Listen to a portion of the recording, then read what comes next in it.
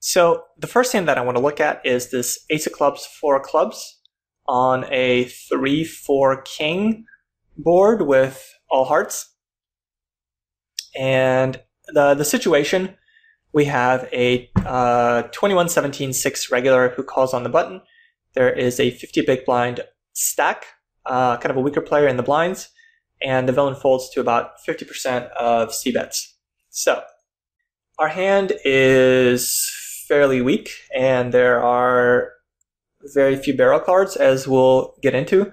The flop texture includes a high card, the king, and not many draws. This is very much one of those hands where he either has a hand or there's the flush draw, but most of the hands that he's going to have are just not going to be that crazy about the flush draw.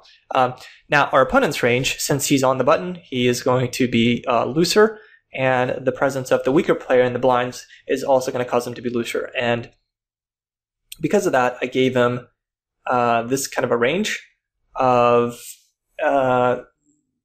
we talked about the continuation ranges. I gave him the average range, and I added the king, jack, and ace jack offsuit to that range because of the presence of the fish. So now, let's look at our general thought process here. Get that slide up. Here we go. So, did we connect with the flop? The answer is yes. How strongly? Very weakly. What range will villain continue with? And that is the million-dollar question. So let's bring up the range we assign in pre-flop, 152 combos. We know he's not going to fold to top pair or better, and he's going to have that about 30% of the time. So 46 combos of top pair plus. In addition to that, he is going to have a nut flush draw. He's going to have 6 combos of the nut flush draw. And we know he's going to continue with that. And he's going to, let's say he's not going to fold any kind of middle pair that includes hearts. So he's going to continue with 5s, 6s, 7s, 8s, 9s, 10s, jacks with hearts. So that's 1, 2, 3, 4, 5, 6, 7. So 7 times 3 combos of pair plus flush draw. We're going to say he's going to peel with them at least once, which is going to be 21 combinations. And he's going to probably call with a hand like ace-queen with the queen of hearts. So that's going to be 2 more combos